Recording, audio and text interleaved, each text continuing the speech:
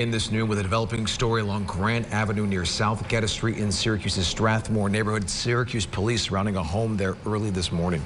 Yeah, News Channel 9's Ashley Cafaro is joining us now live along Grant Avenue for us this afternoon. Ashley, what have you learned? Nicole and Ryan, we have reached out to Syracuse police several times and have only been told this is related to an incident involving a gun. Now, the scene here is still very active. I'm going to step out of the frame here and show you what's going on behind me. As you can see, police have blocked off Grant Avenue, and there's several Syracuse police officers here. And just about a block up, you can see officers in front of a home.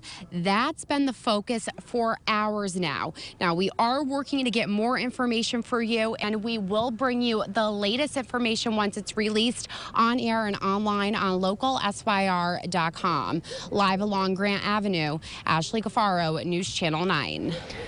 All right, Ashley, thank you.